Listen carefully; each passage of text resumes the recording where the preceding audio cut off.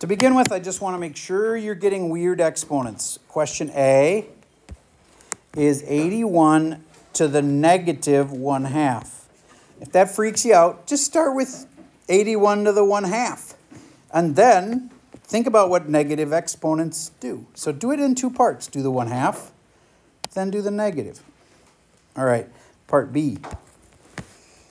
What is 9 to the negative 1? That'll remind you what a negative exponent does. Part C. This one looks complicated, but if you just make one little, like substitution at a time, it's not that bad. 4 to the 0, you should know what that is. Over 4, and all of that to the 1/2. Why are these exponents coming up all the time? Because we're doing something called exponentials. So of course exponents are important.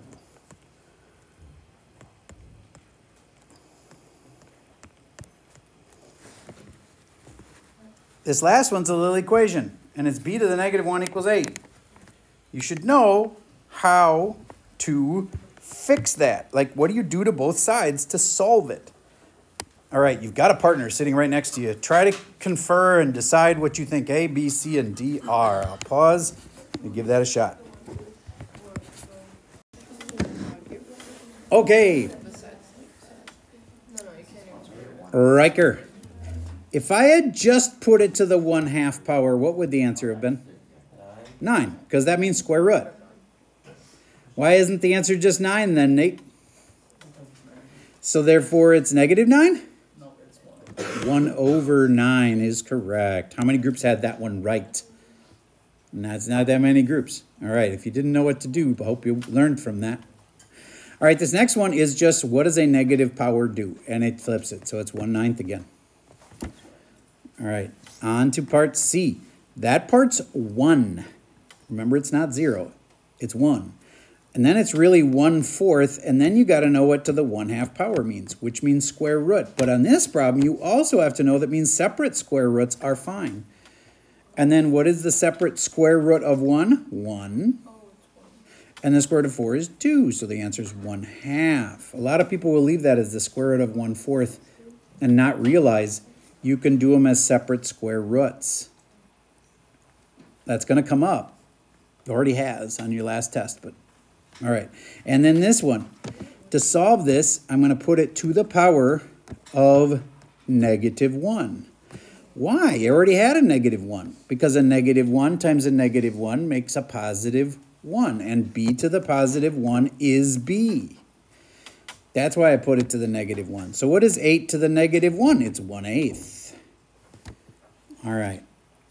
Okay, now, that's a good start, just with like little tricky exponent things that are going to come up on your next test. And here is a typical easy.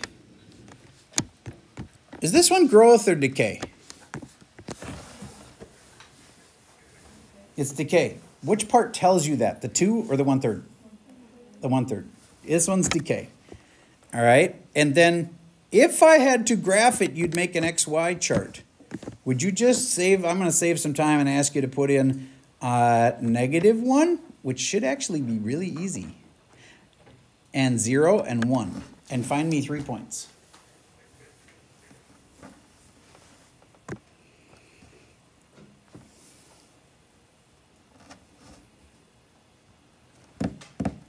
Tully, when you put in negative 1, what happened to the 1/3?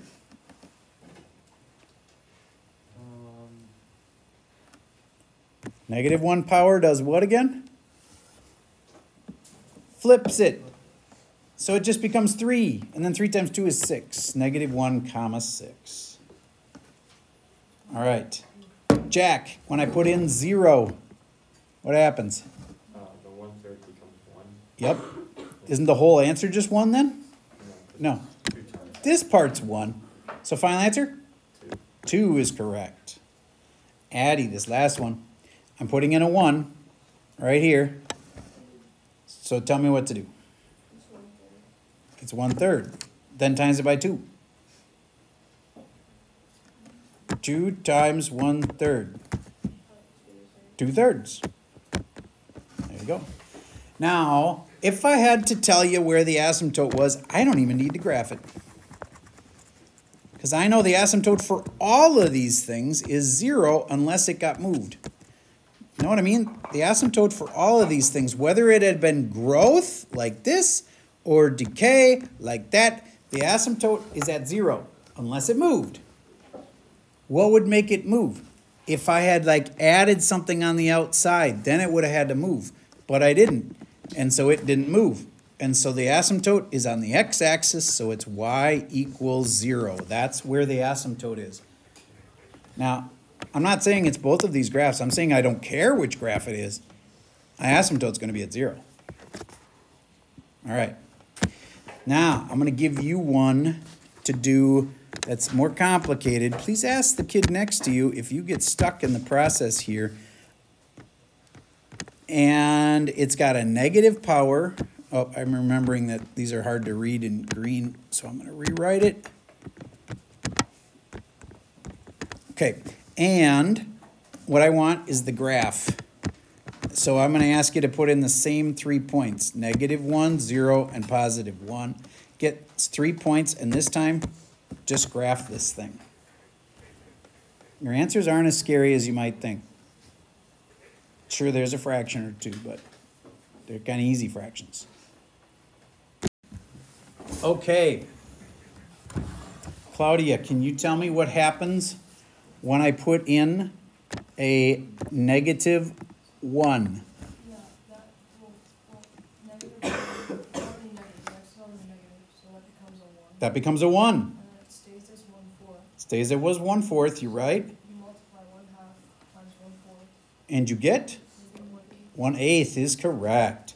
Now, if you're like, I don't know how to graph that, well, just get close. -1, 1/8 means it only goes up a tiny bit. So it's pretty much touching the x-axis. Okay. Nate, would you put in 0 for me and tell me what happens? Well, the 1/4 just becomes 1. That becomes 1, and you times by a half, and you got a half. 0, a half. Now you do have to know that a half is higher than an eighth. So it's higher than that other point was. Greta, would you please put in the 1 and tell me what happens when you put in a 1? The 1/4 to the -1 is 4. Becomes 4. And then you do 1/2 of 4. You get 2. Over 1 up 2. Now, does that look like exponential growth or decay? It looks like growth to me.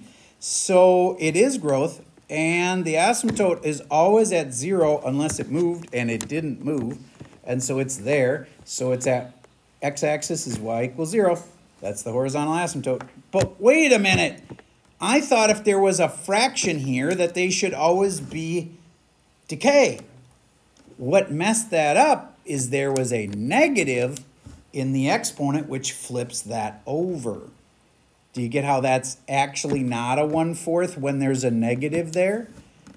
It's exactly the same as if it had been 1/2 for your starting value, and then the 1/4 flips to 4 over 1 to the regular x. And if you wanted to do the problem that way, you would have gotten the same exact points. Your points would have been the same when you stuck in the same numbers. So if you ever see one with the negative power like this, you can make it like this and flip over the base. All right. And now, if I give you 2 points like this, 0, 2, and 1, 3, you're supposed to be able to tell me how to write the equation for it. Everybody start with this. Y equals A times B to the X. Now, if I knew A, which is the starting value, I could just write it in. And I do know the starting value because I can look at the graph. What is it? 2. See, it started at 2. So I know that's a 2. Now the B is not going to be that easy. I can't just look at it and go, oh, I know B. But I can put in an X and a Y, which is here, and I can solve. Please do that. and tell me the equation that it results when you're done. It's like 2 1/2 to the x or something like that. Give me the equation. You just don't know b yet. Solve by putting in your point. I'm going to pause for a second while you try that. All right, your x was 1 because of this, and your y was 3. 3 equals 2 times b to the 1. Just divide by 2. B is 3 over 2. Okay. B, just goes right here, is 3 over 2.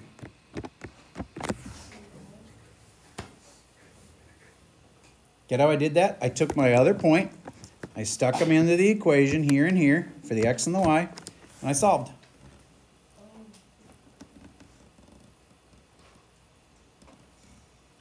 Okay, so if you understood that, this is really critical.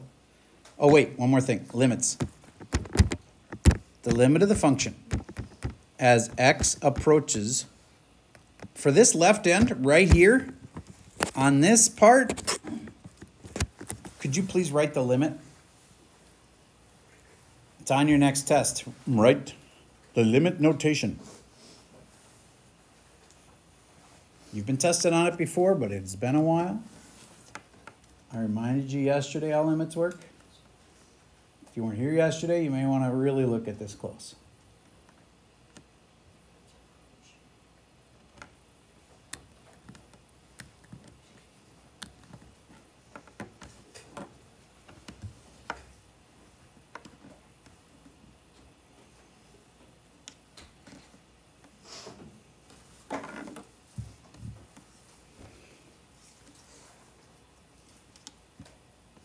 All right, when it's going this way, I'm going to continue the red line. It's going like this way. X is this, and it's x is going this way, which is to negative infinity. And as I continue my red line down, it's just getting closer and closer to 0. Raise your hand if you had negative infinity and 0. Cool. All right. Now, the last, I want to make sure you get how to do this. I'm going to give you one more point. Would you agree this looks like exponential decay? If I gave you these 2 points on a test, 0, 3, would you know the start value then? Cool. And then I hope you know what to do with this point, -1, 4, to be able to write me the equation like a times b to the x, and you should already know a, and then you should be able to figure out b.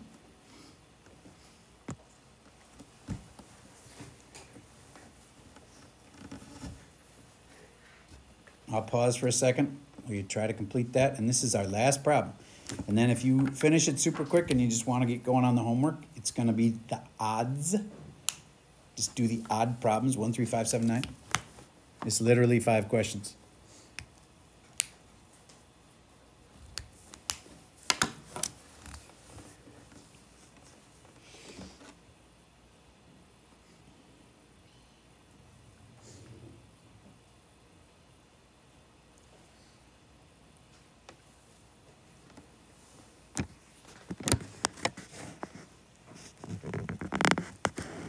Hallie, can you tell me what the start value was? 3. So I'm putting a 3 there. Now the harder thing, Hallie. These points have to go in. What do I do? 4 goes in for y, and then -1 for the x. And then what do I do? Divide both sides by 3. And then you have 4/3 equals b to the -1. And we practiced this earlier. How do you solve for b and get it completely alone? Nope, not square root. You put it to the power that makes b turn into just b to the 1, which is -1. Because -1 times -1 makes 1. Then I got to do it to this side. And now I got b alone. Riker, final answer?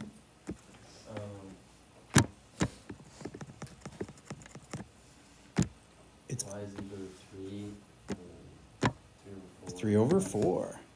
This is your B. Okay? The negative 1 power makes it flip over. So, B equals 3/4. So is that the answer? No. The answer is we got to do A, B to the x. And I know A and I know B. So then I write the equation. Y equals, and I know A, that was the starting value, and it's 3. B is 3/4. And then you put it to the x. And that's an equation. Equations have an x and a y in them. All right. So that is a good review of everything up to here. That's a lot of stuff. That covers like half, probably more. That's probably 3/4 of your next test. And I know it might have been a little stressful because it's, you know, it's a lot of stuff to remember in there. But if you practice it tonight, then you're going to be up to date. If you decide to blow this off, then you're blowing off 3/4 of the test. You really want to do this. I'm only giving you like 5 questions. Just the odd problems on that worksheet. You have a partner sitting right next to you who's got the same assignment. Why don't you just work together until the end of the hour? Yes? What about the worksheet that you handed yesterday that you handed out? Yes, that worksheet that I handed out yesterday, I'm going to give one more day because I forgot to put a due date on it in Skyward, and I could see some kid burning me with, oh, well, you didn't say it was due tomorrow. So I'm making that worksheet due tomorrow. Okay, so if you haven't already done the worksheet that I handed out yesterday, I'll happily hand one to you guys that were gone. That worksheet is due tomorrow. Come on up here, 3 that were gone. I'll show you which ones to skip. Item skip 3. And I had everybody skip 16 and 18. And these will feel fairly easy if you paid attention at the end of the hour right there. There you go. There you go. Yep. There is a key also, guys, so definitely doable. Yes. I'm not going to be here tomorrow. You want to hand it in early, don't you? Yeah. All right. I do have a place I can store that. There you go. And which hour are you in again? Oh, hour 1? It's on? Yay. Gonna go have fun somewhere, I hope? I'm going to Wisconsin. Ah, fun. Get some cheese on the way.